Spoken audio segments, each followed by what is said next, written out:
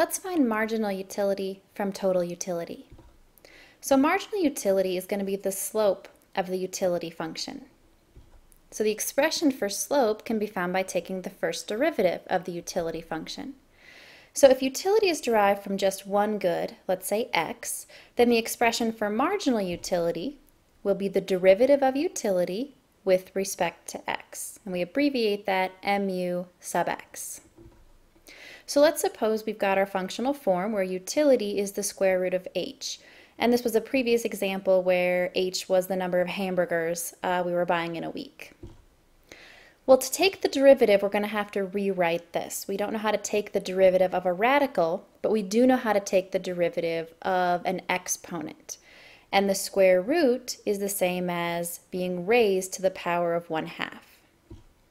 So the marginal utility of h will be the first derivative of utility with respect to h.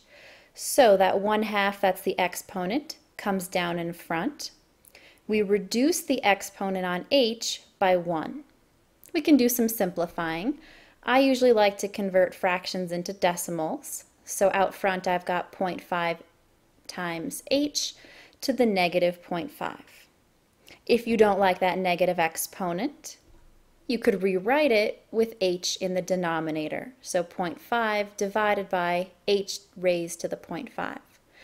And if you still don't like that decimal, you could change it into the square root of h. Now all three of those are equivalent ways of expressing the same thing. We can go ahead and graph this. So now my vertical axis is the marginal utility of h, and my horizontal axis is the number of hamburgers. So the marginal utility we get from consuming one hamburger, we plug in 1 where we see h's, and we get 0.5.